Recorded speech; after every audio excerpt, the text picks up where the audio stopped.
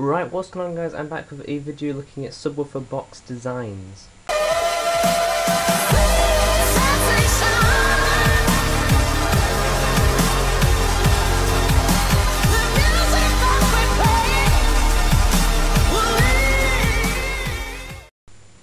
Okay, so you may remember the Yamaha 8-inch woofer I have here from the a video just having a sound test without a box.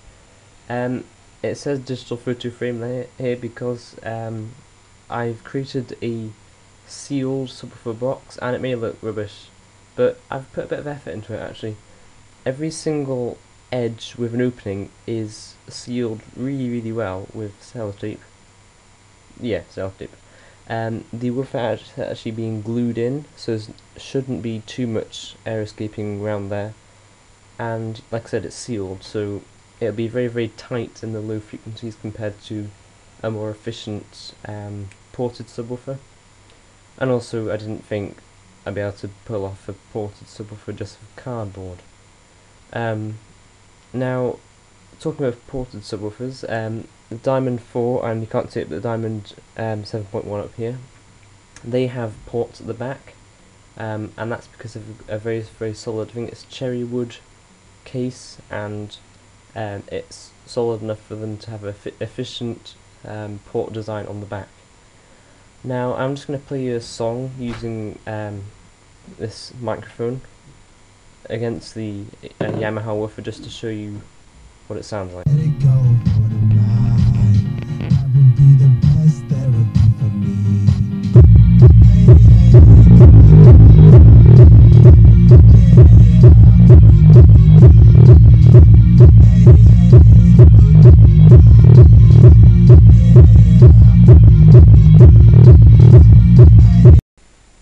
Now if you compare that to my video of it without a box, it is a lot bassier. You can't really get a good idea with a microphone, but I do have a G-clamp on this just because it's cardboard, so I can't get it that solid. But I shall be looking at other subwoofer box designs, like you can get the T-line, which is really efficient for smaller woofers.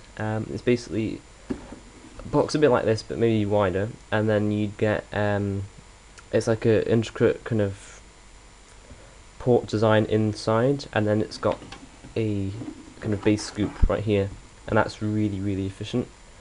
Just turn my amp off, and then you get the bass scoop, which is used for like concert subwoofers, and that's using I forgot the name, but it's like a special type of curve which has the least amount of friction, and that's really efficient if you want like really loud bass, if you're having a lot of power and a lot of air being shoved at the audience.